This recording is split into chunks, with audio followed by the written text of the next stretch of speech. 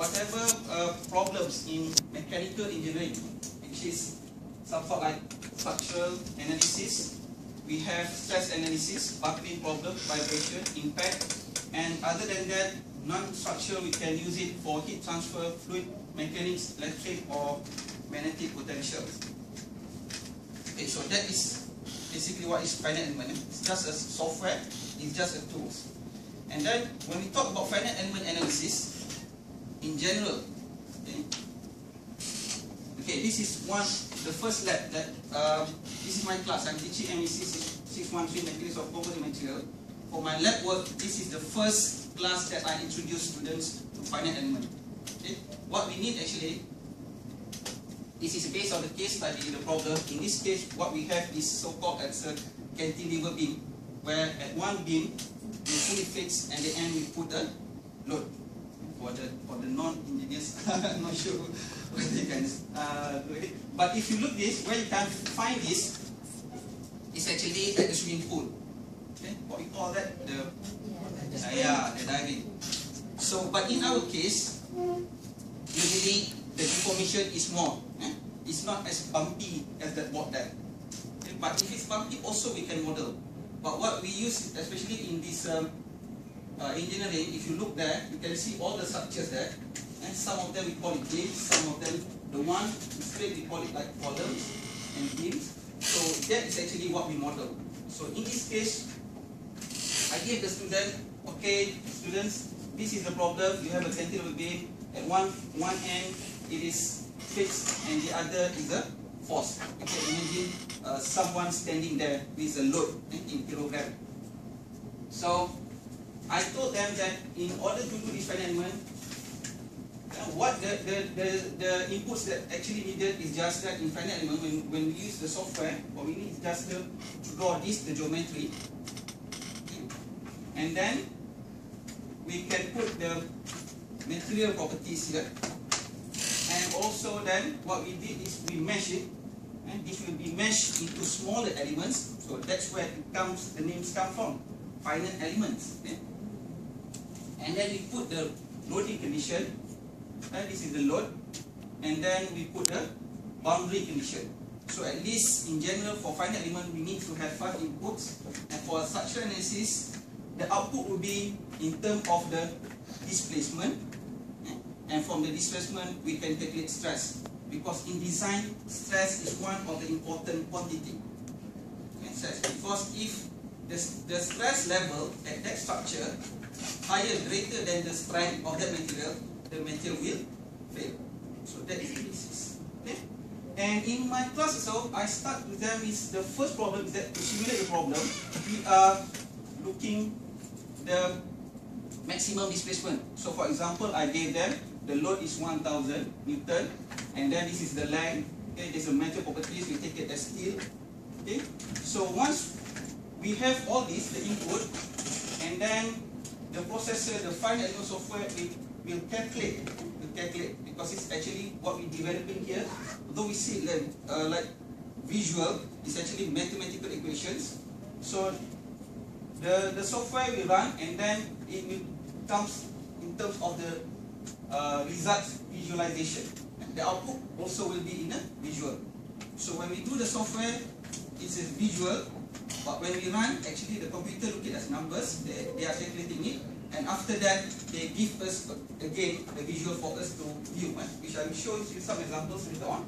So if whatever the input we give, and then we see the output in terms of displacement or stress, that is actually called as finite element analysis. It's an analysis. Okay? But on the other hand, if we want to determine the parameters that can be studied, so that is actually design. So either we use analysis or design. So if we have inputs like our body, we put all the inputs, we see the result as analysis. But let's say you want to restrict something, say what should be the maximum load that you can withstand, so it becomes design. It becomes a design problem. So apart from that, the other thing that is important in solving using finite element is that the understanding of the problems. Because as I said, if you put the wrong boundary conditions, the wrong inputs, then the output will be useless. Okay? So that's the thing. And usually also as a finite element people, I have been doing this since 1998 for my masters. We always argue with the experimental people. Okay? So that's when we say this is only visual. Right? This is only on computers. Where's the real thing? So that's why in that scenario, the experimental guy they will win. Because they say, hey, come on, we have this experiment set up, we measure it there, this is physical, this is real. So, but for us, the conventional guy, we have to really tell them, hey, come on, we have compared this and this and this, and the results are right. Then only we can confidently say that, yes, this is right. So if you look at finite element, people ask you, how do you know that the result is right? That is the most challenging thing for you to answer. Okay, so back to that, I started the work with progressive failure of analysis composite material. Okay. So that, as again I said, strength is one of, in mechanical engineering, structural engineering, strength is one of important properties. Because of the stress value greater than the strength, then the material or the structure will fail. Okay? And then to establish all the characteristics for every complex set of phase is very expensive and complicated. And let's say, just imagine something like this. Okay? Let's say you want to test an aeroplane, the crash of aeroplane. So if you want to do it experimentally, the good thing, the ideal thing is that you make 20 aeroplanes and then you crash it. One aeroplane costs billions. So that's why this becomes handy where we can visual this kind of phenomena virtually. So the objective for that is actually, for that particular problem is to develop a finite element program and then to develop the data set for inputs. And then why do we develop our own finite element program? It's because whatever available commercially might not fit, might not suitable, or might not cater what we need today. Because as you know that research, every day we come up with something new equations, so which the software, sometimes they do not have that.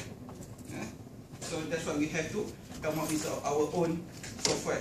So this is start of one of the things, because during for my masters, okay, this is some of the equations, okay, because the work came when someone in our groups, they developed this higher order shear deformation theory, which is, this is for composite laminate, which is optic. For thin, if you look at the available commercial software now, the highest that they can go is 5 degrees of freedom. Like for example, in our case, NCIS. But some of us, they develop a 7 degree of freedom. So because of that, due to that, we cannot simply use the commercial software. We have to come up with that. Okay? And then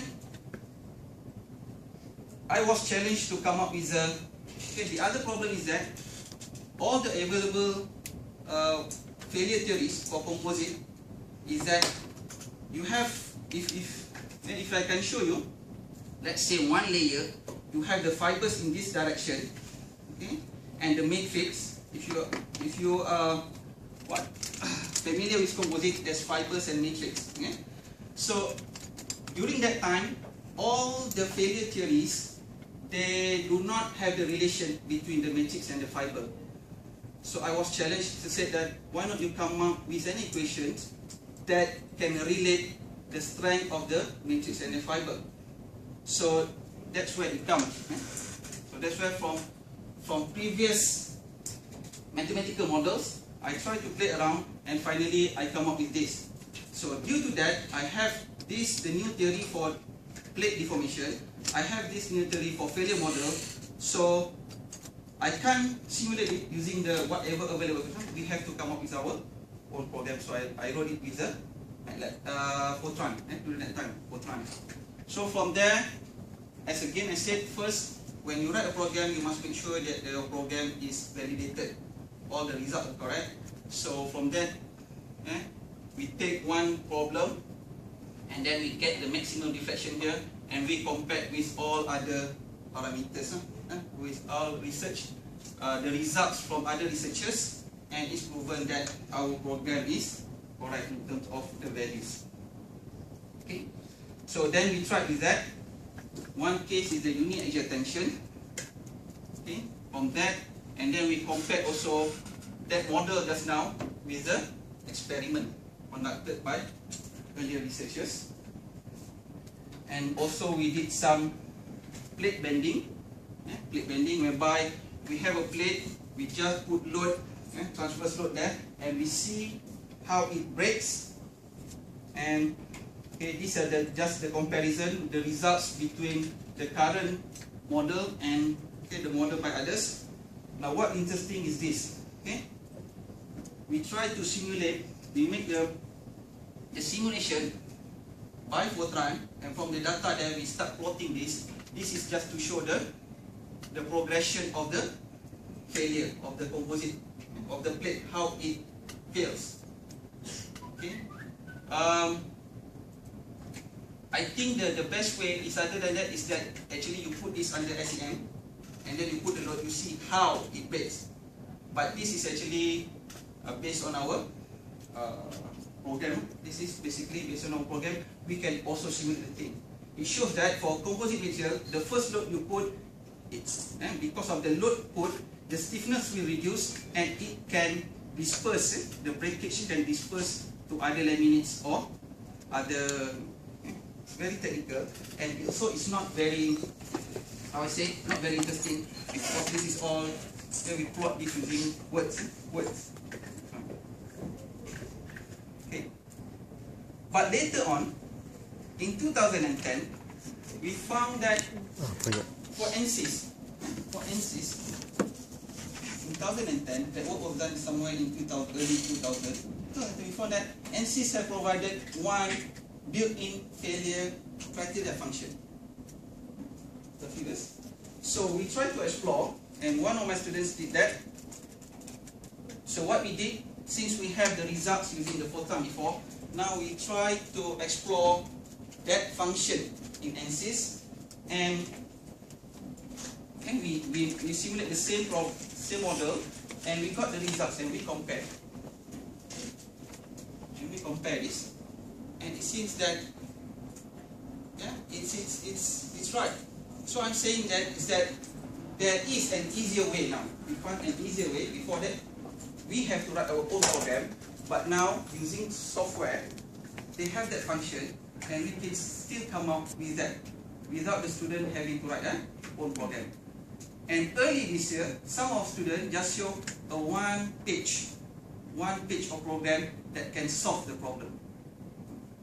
So what's interesting here is that sometimes we have a problem, we solve it in a hard way, and as time goes by, there's a simpler way to solve it. We found a simpler way to solve it that makes our life more easier, and it gives you the same results.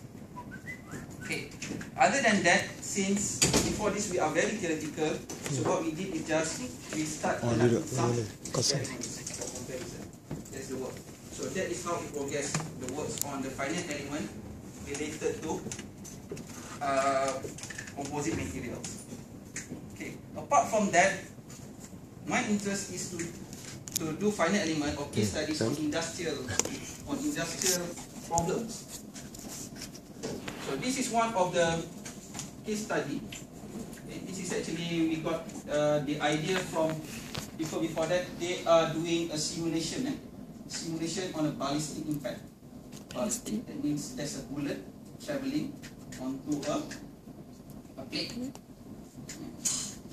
Bullet traveling on a plate. For this, what we did, what we did for this paper actually, we just changed the shape, the trajectory shape into 4, and also we try to thicken. We study the parameter of the thickness of the wall. This is using NC for bench what we have here. Now, at first actually I want to try to convert the plate into a composite material. Unfortunately, I don't think we have that, because when I try to select composite material properties, it's not there. It's not in our NC bench. So the work stops there. Okay, this is one of the problems also imposed by myself, because most of my students, they are mature students, PLK students. They come from industries. So they gave us some their industrial problem. So this is a mini-mass power structure, okay, from the work of this company. Okay, he works there. So this is one, if you see that, where we put the something like the dish, like SO dish. The for the handphone tower though. So actually they have they have a few design. So now the student they wanted to study which design would be the, and they just want to study the design. So from there actually we have 3 design. I do not know whether you're aware or not. If you go outside, if you see a tower which carrying that, actually we have 3 designs. So this is the first, second, and the third design. This is the first, second, and the third design. So what we did is just we model it with in the computer, Finite Element, and then we put all the boundary conditions, mental properties, and we start to see the deformation and the stresses. And from there we deduce which is the optimum design. And in this, so this one we going to present this in the MITC. Okay, this is another case study. This is from Sapura. So they are producing this spring. They are producing this spring. So at that company now, they have a few type of spring. So the students select this as their project, and then they start studying the variation of parameters of the spring. Okay. This can also work like this can also be considered as reverse engineering, though it does not capture the real image from that. But what we do is also where we have the real design, and then we start manipulating the design for improvement. So that is also can be considered as reverse engineering. Okay, so these are the results. Okay, this is another project which is the company named Suma Engineering. Okay, they are fabricating this the low loader of a back of a lorry, and also they try we try to be possible to reduce the weight of the low loader. So in this case, they give us the drawing, and then from there we start to simulate what happened if we reduce this. What happened if we reduce these rows of this beam here? So we did it for 8, 9, and 10, and it seems that if we reduce by 1, it would not affect the original design. It still can fulfill the requirement followed.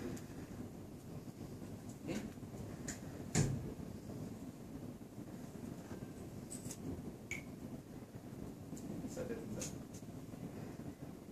This is a finite element analysis of expansion joint. Now this company, they are fabricating and designing boilers. They are designing boilers. So one of the customer asked them if they can put a bellow. So this is a pressure vessel. Pressure vessel is something just like a capsule.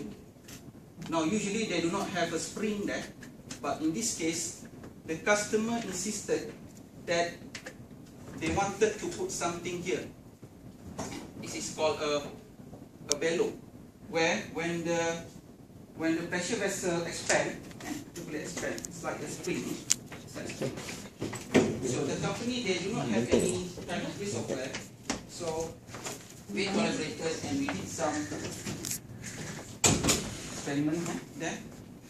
Now again, as I mentioned earlier, defining the problem is the most important thing. Defining the problem, the loads, the boundary emission. So what we did is that we did 3 cases whereby one is without bellow, one is bellow, and one is a restriction of the expansion. And from there we get the results.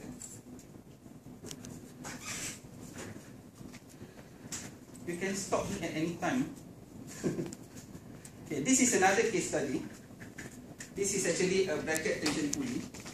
So it's found that at this part there, somewhere in your engine there, it's always break. solid plate. And then so the student came and they trying to modify the design. How can we modify the design? Okay, so this again the boundary condition, the load thing. So they try to put some ribs. There's a ribs there, and some they modified the ribs here, and also they put the ribs here, and they see how it could affect. How it could affect. So this is all done simulation. All done in simulation. So these are the results. These are the results. In fact, they tested a few more. So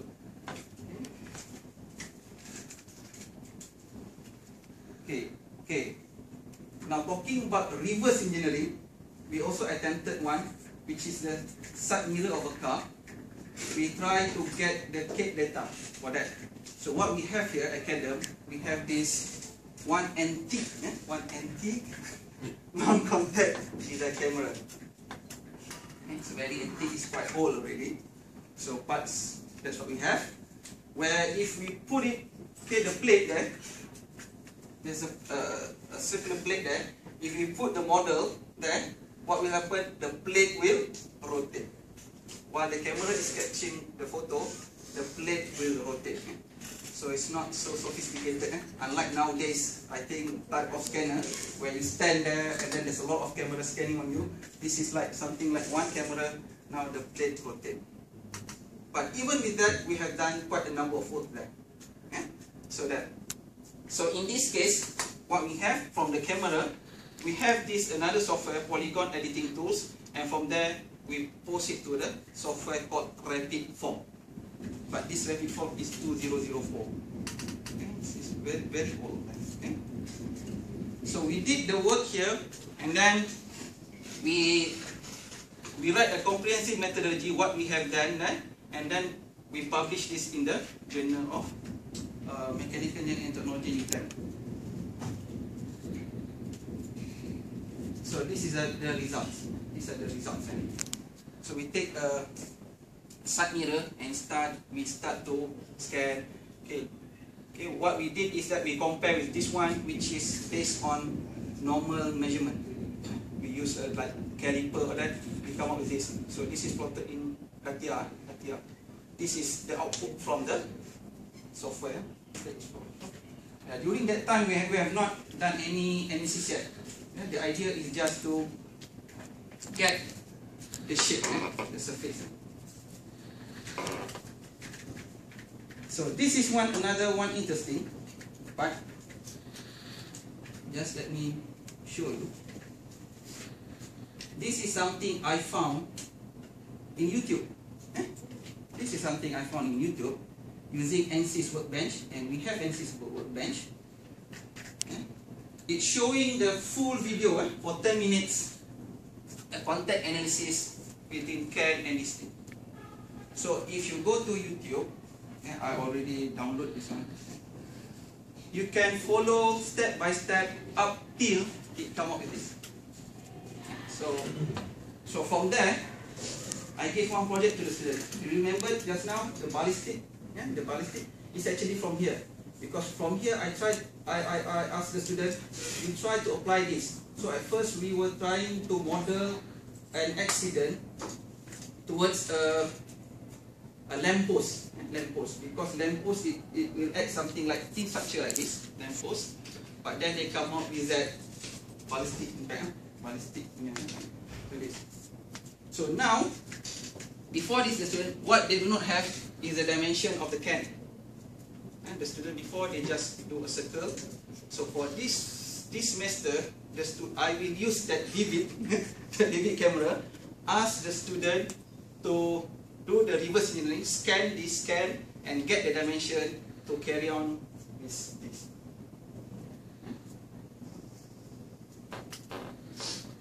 So I think I think that's all. No. And thank you for your time.